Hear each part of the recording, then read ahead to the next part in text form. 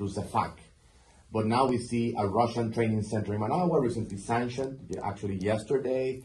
The Nicaraguan army actually advocating for an increasing presence of China and Russia within the Central American Confederation of Armies, CEFAC.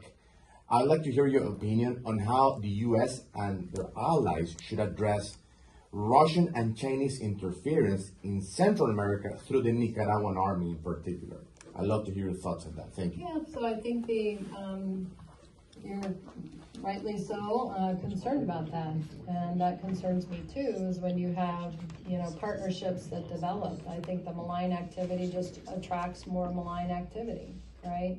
And it becomes a safe haven for additional malign activity or criminal organizations and those sorts of things to be able to flourish and be able to operate out of. And so as a hemisphere, how do we address that, right? Because I think it has to be addressed. It has to be addressed as a problem that affects the region, not just how it impacts the United States or something like that, right? And I think as partners, we have to come together. We have to offer an alternative too.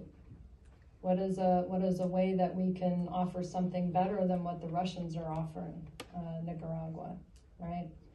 And so very concerning. I don't like it. More malign activity just again attracts more malign activity and makes it harder for the region to prosper. And so it's a cancer, and the cancer spreads, and so we have to. But again, we have to be there, and we have to come up with alternatives for that. Thank you. Thank you, General.